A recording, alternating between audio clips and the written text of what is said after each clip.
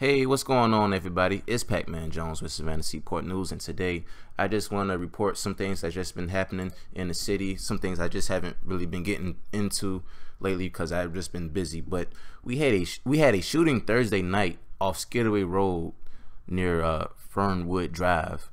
Police responded to a 33-year-old Keith Wright suffering from a non-life-threatening gunshot wound. Reportedly, Wright was traveling on a scooter when an unknown armed suspect approached him, attempting to take his scooter. He was able to get away, but in the process of him fleeing the scene, the suspect shot at him and wounded him. He went to Memorial and he's in good condition.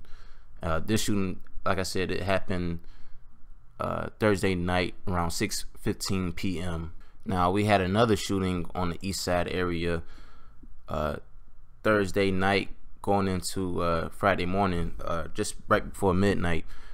It was a shooting on LaRoche Avenue in Skidaway to find 22-year-old Shaquem Deuce suffering from a long knife threatening gunshot wound. He was reportedly inside a sports bar in the area where two groups of unknown people were fighting inside. Dowse and the two groups left the bar at the same time. The gunfire erupted outside.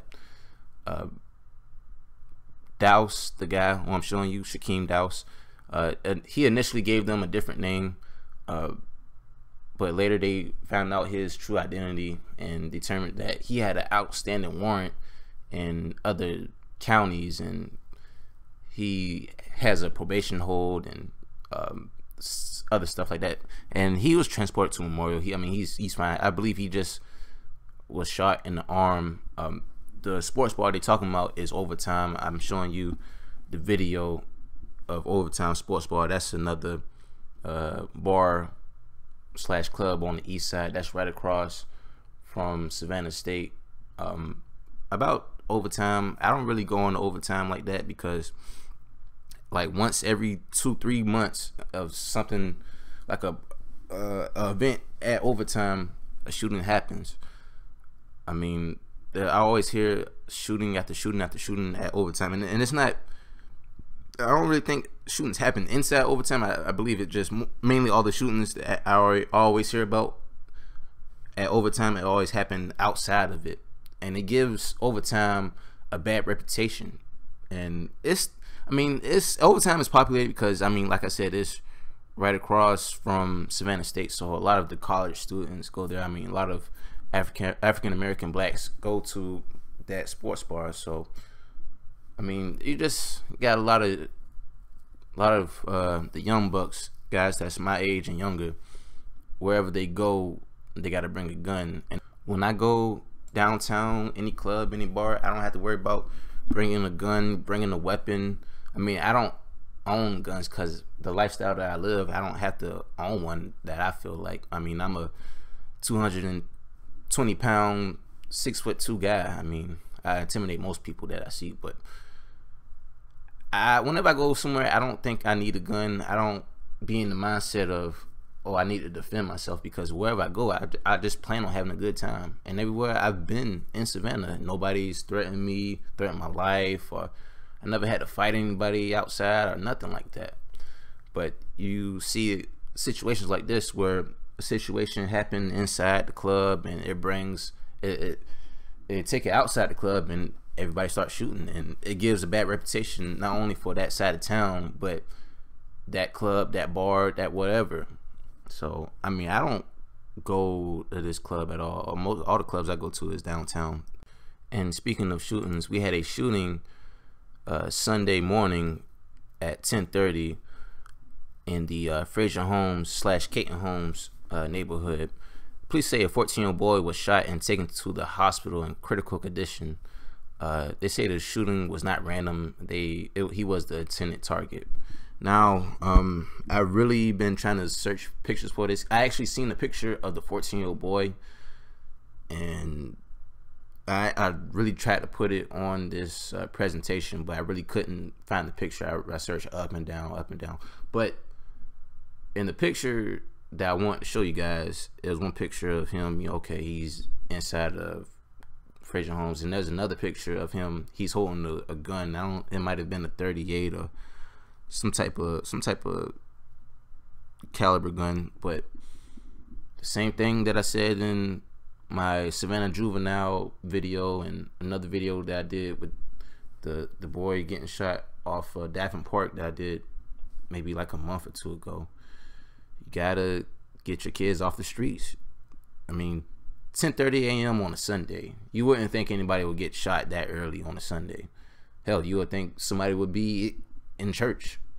But a 14-year-old boy, you know, he was shot. And I seen a lady, she posted a picture saying, well, with the actual picture that I really want to show you guys, she posted that picture and she was saying, pray for the 14-year-old boy, he was shot. And she was praying, she said, pray for the 14-year-old boy, and the 14-year-old boy had the picture of him holding a gun. How can I pray for somebody like that? I can't pray for nobody like that if you got a gun, because people don't know about America is we live in a gun culture. People brag about the guns, post guns online, Facebook, Twitter, Instagram, not knowing that the best friends on social media is the police, is Savannah Chatham Metro Police Department. Those are y'all best friends. When y'all post pictures of guns and shit like that, dope, pills, all that shit, Savannah Metro, they y'all best friends. They y'all #1 most viewed person. So if you think you can boast things like that, I mean, America is a gun culture, so a lot of those problems have to deal with generations that came before us. And I just hope this 14-year-old boy can take this as a lesson. Stay the fuck out the streets and do something else with your life. Like I said, when I was 14 years old, I had a job. I was working McDonald's. I mean, it was petty money, but it kept me out of doing a lot of dumb shit. And that's the main thing I tell my audience, the people that's watching, if you have kids in Savannah, and I don't know how your kids are. I mean, everybody grows up differently, but you got to keep an eye on your kids, man. You know, 14 years old, you know, he could have died. And in my last piece of news, I just want to talk about, ever since the Hurricane Matthew, the city hasn't been the same, of course. I mean, there's still some down trees that the city has to come clean up. And beyond the fact that having $22 million worth of damage, like I said, I live close by the Westlake. I don't live in Westlake, but I live close to it. And they have a lot of damage out there in their apartments. I'm gonna actually show a picture of how it actually looked like when the storm hit, and what the residents over there at Westlake Apartments are complaining about is the fact that you have the maintenance people coming in and just really replacing the soggy drywall and just trying to replace it with new stuff, but they're not really fixing the people that's staying in Westlake. They say they're not really fixing the problem as far as the root of the problem, because I mean, there's mold everywhere. Mold spreads, if you guys didn't know. I mean, if you get it on the floor, you got to take the whole floor out. I mean, you got to do. I mean, mold is just very dangerous, because even if you inhale it, it causes breathing problems, and a lot of people don't know that as well. But I mean, they was just complaining about the maintenance people, saying that if you see mold, just put bleach on it, and bleach doesn't help. I mean, mold is gonna come back. You gotta get that piece and move it out. But Westlake Apartments is about 44 years old. I even asked my mom how old it was, and she said my great grandma lived there. And I was like, Jesus Christ, you know, I mean, that's an old apartment. I mean, that's been up since 44 years ago. So a lot of them are complaining that they're not getting enough help from the state and the government.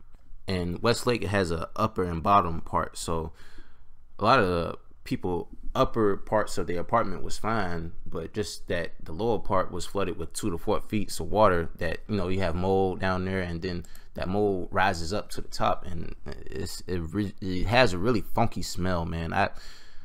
I even had to live, my first apartment I lived in, it had a a water leak underneath the concrete, and the maintenance people was kind of like on this same stuff as well. They didn't know what was the cause of it. They was just didn't have enough knowledge of what was the cause of the problem, and I had to leave. I didn't want to live there no more. And I kind of feel what the people in Westlake feel like, because my first apartment was old.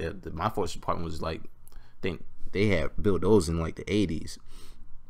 Now Westlake is way older than my first apartment that I originally had, but it's just a lot of people are complaining because I believe the government they gave them a voucher for, I think they gave a voucher for 7 families for 3 days to live in a hotel, and after those 3 days they had to come back and of course, you know, live their regular lives. In one case, one of the maintenance men, I mean, it is so bad in Westlake. The people have to leave because they don't want to breathe in that mold. So in the process of them getting the hotel, when they came back, they seen they stuff outside because, you know, the maintenance people was thinking that they wasn't gonna come back, and the maintenance people can't actually do that. That's unlawful. So they had to actually put their stuff back in the apartments. And what I can say about it is, be honest with you, don't rebuild it, don't renovate it, just tear it down and build something way different. I mean, those apartments been there for the longest. I mean, they should, be honest with you, that whole area around there, they should do something else with that area, be honest with you. I mean, is it the projects? Yeah, kind of, sort of. I mean, you hear about a shooting happened here or there, over there, but I mean, I feel like they should just destroy that area, that Westlake area. I mean, it's very old. It's an old area, man. I mean, they'll be better off just starting fresh, because all the stuff that they have to renovate, even if they did go through that process, I mean, it would take time anyways. But the thing about Westlake, the people in Westlake are, you know, they come from poverty. I mean, it's not the most lavish apartments at all. I mean, it's the people that live there, they don't have a high income, I should say. So those people, they don't really have an option of where to go or where to move to, or having another place to stay. A lot of people don't have that option. So I mean, my opinion about it is just, I mean, if they just destroyed and build something else, and maybe they could build something else and make it like affordable homes, but way different from the style that Westlake is. Yeah, but the people in Westlake, they're really frustrated, and I can see why they're frustrated, because I mean, the government should help in any situation where there's a natural disaster, a hurricane, tornado, whatever the cause be. I mean, there should be help benefit for everyone. I mean, they've been helping people on the landings, people in the Whitmarsh Island, people that live in better homes, the higher income people. I mean, they fixing them off, of course, but when it comes to the inner city, I mean, they don't really want to touch it like that. So I mean, get in that comment box, let me know what you guys feel about this. But that's all I have for today right now. Definitely like this video. This Pac-Man Jones for Savannah Seaport News, and I'm out.